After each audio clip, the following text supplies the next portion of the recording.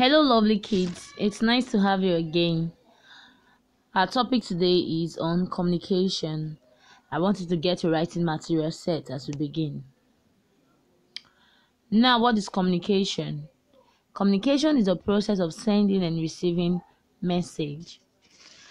Communication is very important in our daily living. Like we know, no man is an island, so everyone must communicate with people around them. Just like the definition says, communication is a process of sending message and receiving of what messages. Now, message can be in written form or in spoken form. Now, let's look at the means of communication. The means of communication is grouped into two. One, the old means of communication, and two, the modern means of communication. Now, the old means of communication. In the old time, the means used to pass message or receive message was through 1. Pigeon, 2. Horse riders. Now, during the time of old, when message was to be sent across, the use of pigeon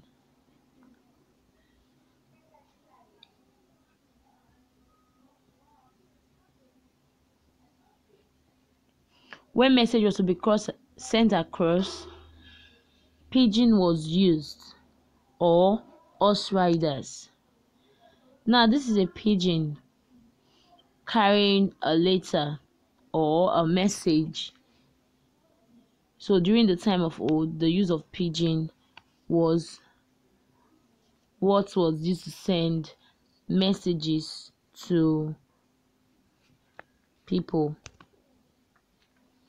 Now we'll have modern means of communication. The modern means of communication is of two types, and they are 1. Personal communication, and 2. Mass communication. When we talk about personal communication, it's a private communication that is usually between two or a few people. Personal communication is a communication between two or more or few people.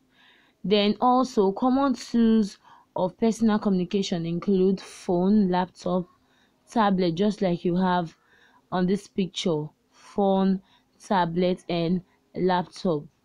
The most popular of these is the phone. Everyone knows a phone. Everyone even has a phone. Now, these days, most people own a mobile phone.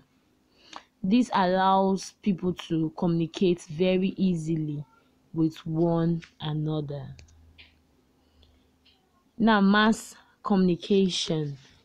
Mass communication, just as the name implies, mass communication means exchanging information or sending messages to a very large number of people. Mass communication is usually done through the use of mass media. So the means of mass communication include television, radio, the internet, magazines, newspaper, etc. So you can see them on the slides. These are means of mass communication.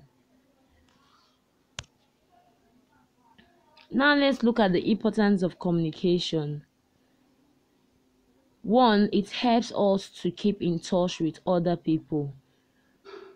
Communication helps us to keep in touch with other people that do not live around us, people that we cannot easily see, but we can communicate with them with different means of communication. So communication helps us to keep in touch with other people. Then the next one we have here says we learn about happenings and events of the world through different means of communication. So that's another importance. We learn about the things that happens in the world through different means of communication, like the newspaper, the radio, television, etc. Now, let's look at some interactive questions before we go. 1. Why is it important to communicate with one another? Why is it important to communicate with one another? A. To keep in touch with others. B. To drive others away. C. To be enemies to others. To be an enemy to others. The right option here is A. To keep in touch with others. Now the next interactive question. How did people communicate in the olden days? How did people communicate in the olden days? A. Through phones. B. Through letters. C. Through pigeons. The right option here is C. Through pigeons. Now, before we go, let's take a look at the assignments for this lesson. Answer the exercises on exercise 20, which is page 21 at the back of the textbook. When you're done, take a picture of your work and upload to the portal for marking. Make sure you are good kids and stay safe. Bye.